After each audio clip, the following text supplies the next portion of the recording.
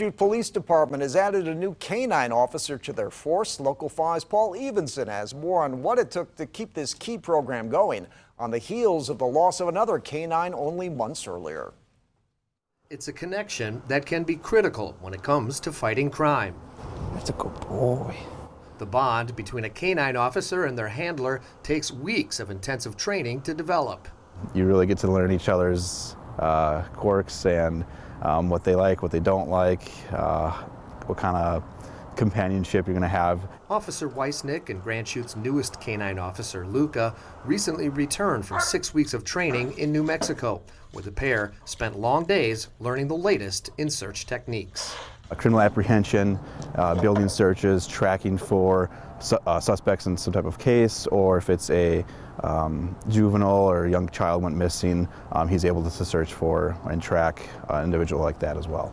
Canine Luca is a 2-year-old purebred German Shepherd that joins the department roughly 3 months after the passing of Canine Aragon, who died back in August after falling ill from pneumonia following emergency surgery to remove a foreign body that was ingested. I didn't expect that. I didn't see that one coming at all, so I wasn't prepared, and it was a tough time for sure. The death hit both Officer Weissnick and the department hard. Canine Aragon had only been with the department since May, and the loss was felt both financially and physically. They're a fellow officer to us. You form bonds, relationships with the dogs, nowhere near to the level that a handler forms, but a patrol officer being on the street, you come into work, you see Canine Aragon daily, you form that relationship.